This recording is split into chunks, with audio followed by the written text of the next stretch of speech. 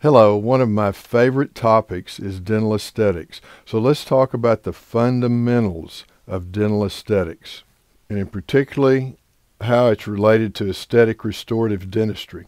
The incisal plane of the maxillary anterior teeth should basically be parallel to the lower lip. The incisal plane of the central incisors should be parallel to the pupillary line. In other words, a line drawn between the pupils, and that represents the horizon or the bench top or the floor. You would like the incisal plane to make a subtle U, kind of like a banana or a quarter moon, with the central incisors always being the longest teeth. Now, how much longer are the central incisors? It's considered a very youthful look if the central incisors are significantly longer than the lateral incisors, because over time people tend to wear off their central incisors, and if people don't have a night guard and they grind their teeth at night, many times you'll see all the anterior teeth being the same length, but that's not the natural state, and that's not what you would see in a younger person. The interproximal contacts are not in the center of the tooth. Between the central incisors, they're in the incisal 1/4 of the tooth. Then they slowly move apically between the central and the lateral and the cuspid. The height of gingiva. The height of gingiva is not in the center of the tooth. It's actually toward the distal of the tooth. This is the height of the gingival line on the central, the lateral, and the cuspid. It's not in the dead center of the tooth. Again, then the gingival line of the central and the cuspid, central incisor and cuspid, is a little more apical than the height of the gingival line on the lateral incisor. Some important aesthetic considerations. The central should be longer than the laterals and cuspids. When viewed from the front, the central incisors should always be the longest teeth. If they're not, you develop a reverse incisal plane, which makes the person look strange and look like they're frowning. You can see the centrals are the longest teeth in the incisal plane when viewed from the front. There should be tooth display with lips in repose. Now, when you were in dental school, they said you want to see about 2 millimeters of tooth display with lips in repose. That's not exactly right, because as I'm going to address in a moment, there are different lip types. With any lip type, whether it's a flat lip, a moderately arched, or a maximally arched lip, you always want some tooth display with lips in repose. With a flat lip, like this person, normally you'll have it a millimeter or millimeter and a half. With a moderately arched lip, you may have half a tooth. With a maximally arched, you may display the entire tooth with the lips in repose. That means when the lip is just hanging, have the patient go, and there should always be some tooth display 99% of the time when the lips are in repose. Otherwise, it looks like they have no teeth. A midline in the center of the face is of little consequence. Let me say that again.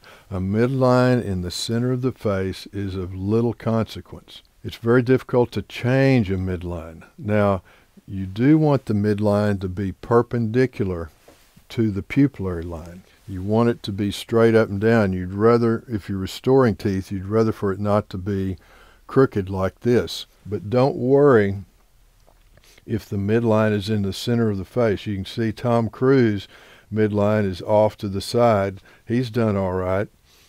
And this famous model's midline is off to the side. The studies show that a dentist or an orthodontist can't recognize a midline that's off less than 2 to 3 millimeters, and the lay person doesn't notice a midline being off unless it's off more than 4 or 5 millimeters. So don't worry too much about midline, and certainly don't worry about the midline of the maxillary teeth being aligned with the midline of the mandibular anterior teeth. That's just consequential. I don't even know if my midlines are lined up, so don't worry about that. Midline is of very small consequence. The ideal smile displays the free gingival margins of the centrals along with 9.5 to 11 millimeters of central incisor tooth structure. I've got other seminars on the gummy smile. When's that an issue? The longest teeth you'll see occurring naturally is about a 12 millimeter central incisor. The average central incisor is 11 millimeters. So if somebody has significant gingival display, you can only crown lengthen to the point that the tooth display is, say, 11 or 12 millimeters. If it's going to be longer than that, you don't want the patient to have a bunch of horse teeth. And so if there's significant gingival display, in other words, a gummy smile, the studies show that's not an aesthetic problem unless the patient has little bitty teeth. So if you can crown lengthen the teeth to the point that the patient has 10 to 12 millimeter teeth, that's as long as you want to make those teeth. You don't want them any longer or they'll look like they have horse teeth. If you were going to change and get rid of a gummy smile and they still had a significantly gummy smile and wanted to change it after the teeth from crown lengthening were 10 to 12 millimeters long, then you're talking about orthognathic surgery, where you do an ostectomy and actually remove part of the palate. I would not recommend that. I've seen that done, and in my opinion, the result is often not very aesthetic. So gingival display is not unaesthetic, in my opinion, as long as the teeth are not tiny little teeth.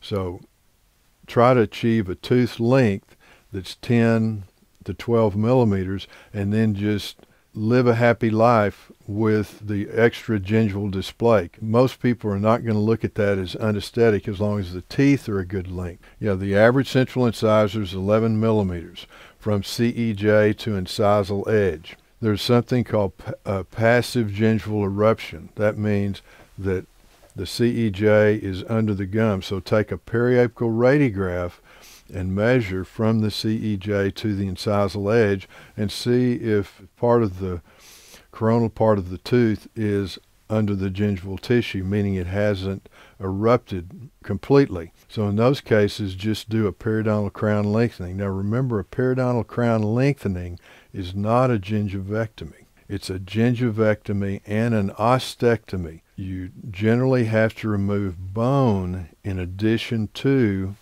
the gingivectomy. So if someone had, say, 8 or 9 millimeters of tooth display, you took a periapical radiograph and there were 3 millimeters of the coronal part of the tooth subgingival to the CEJ. If you remove tissue with a gingivectomy down to the CEJ, say you remove 2 to 3 millimeters of gingival tissue, it's important that the alveolar crest be 3 millimeters from the gingival line. So you can't just remove the gingival tissue with a gingivectomy.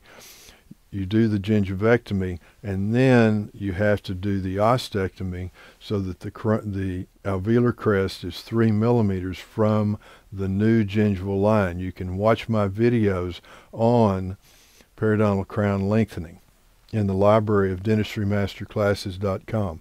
The average lip moves 7.5 millimeters from repose to full smile. If it's a flat lip, now this person has a moderately or maximally arched lip, and you classify lip position with the lip in repose. So it's when the lip is just hanging, and from lip in repose to full smile with a flat lip will be about 7.5 millimeters. With a maximally arched lip, it's only going to move a couple of millimeters. The gingival border of the anterior and posterior teeth should be symmetrical and parallel the incisal and occlusal planes, meaning the incisal plane should parallel the lower lip, and then the incisal plane should flow seamlessly into the occlusal plane. The incisal plane should be parallel to the lower lip and the pupillary line. So this lower lip and the incisal plane should be parallel, and the centrals should be parallel to the pupillary line. Now sometimes this side of the face is not symmetrical with this side. We've all seen the picture of John Kennedy where they superimpose the left side of his face on the right side of his face, and it looks like completely different people. When they do the left side on the right side, I think the face looks a little puffy. When they do the right side on the left side, it looks very slender. So oftentimes the teeth on one side or the other are not the same length. In the naturally occurring teeth, one side is not the same length as the other. So you start with the centrals being the same length, and then you just manipulate the incisal edges of the adjacent teeth so that it blends. If you have a short tooth, on, say, a short lateral incisor, you'd rather not have more than 2 to 3 millimeters of restorative material cantilevered off the incisal edge, or it's a pretty unstable restoration. Occlusal plane should extend from the incisal plane, forming a U-shaped arch. So from the second molar through the central incisors to the other second molar, it should look like a U or a horseshoe, with the central incisors being the longest and most dominant teeth. You can see how this incisal plane parallels the lower lip. I wrote this article years ago on lip position because I've always taken lots of photographs of teeth and taken magazine photographs of models and people that are considered to be highly attractive and studied their smiles. And I noticed that there were different lip types, and I classified the lip types as flat, moderately arched, and maximally arched. And you classify the lip type when the lip is in repose, not when the patient is smiling, when the lip is hanging. So this article is in the library of dentistrymastersclasses.com, and I had 3 different types of lip classified when the patient is in repose. The flat lip, a lot of men have a flat lip, and in these cases only a small amount of tooth display is present when the lip is in repose, maybe 1 or 2 millimeters. With a moderately arched lip in repose, the patient displays about a half of a tooth when the lip is in repose. With a maximally arched lip, and I've only seen a few of these in my years of practice, the entire tooth is displayed with the lip in repose along with just a bit of gum tissue. So when the patient smiles, these flat lips move about 7.5 millimeters. The moderately arched move about 4 millimeters, and the maximally arched only move about 2 millimeters. So this is the straight lip, and you see with a straight lip, you just want to see some tooth, have some tooth display with the lip in repose. And again, you always want the central incisors to be the longest teeth in the incisal plane. So some tooth display with lips in repose. With the moderately arched lip, these people are normally going to display about a half a tooth. A lot of models have moderately arched lips. And again, you want the centrals to be the longest teeth and the incisal plane to parallel the lower lip, and the incisal plane of the central incisors to parallel the pupillary line. Now in this case, this patient had pretty short teeth. I think they were 7 or 8 millimeters long. The CEJ was under the gingival tissue about this long. So we did a periodontal crown lengthening on her, which is a gingivectomy and an ostectomy, to increase the length of the teeth just a bit at her request. So this patient has a maximally arched lip, meaning when her lips are just hanging, they're just in repose, she says, and they look like this. With a maximally arched lip, the entire tooth is displayed and oftentimes some of the gingival tissue. So when she smiles, the lip only moves a couple of millimeters. What about tooth size? In men, the average central incisor is 10.5, I always say 11 millimeters long, and the cuspid is a little shorter from CEJ to incisal edge than the central. The lateral incisor is about 8.5 to 9 millimeters long. In men, the central is about 8.5 to 9 millimeters wide. So the centrals are the key teeth, in men, about 11 millimeters long, 8.5 to 9 millimeters wide. In women, a little bit shorter, but I generally use the men length and widths for men and women. And so I always assume that the ideal central incisor is about 11 millimeters from the CEJ to the incisal edge and about 8.5 or 9 millimeters wide, with the lateral being a little bit thinner widthwise than the central, about 6.5 or 7. I usually say 7.5 or 8 millimeters wide. And then the cuspid is going to be about 10.5 or 11 also. I usually think of it as the same length, but it's not going to appear to be the same length because it's arcing up in the incisal plane. And then about the same width. So this is a pretty perfect smile. The teeth fill the space between the lips. I think of the lips as the frame and the teeth as the picture. So the teeth fill the space between the lips, maybe with a little bit of gingival tissue showing, but not a lot. And these teeth are about 11 millimeters long. You can see the incisal plane perfectly parallels the lower lip, and the widths are very nice. Yeah, so this patient had square teeth.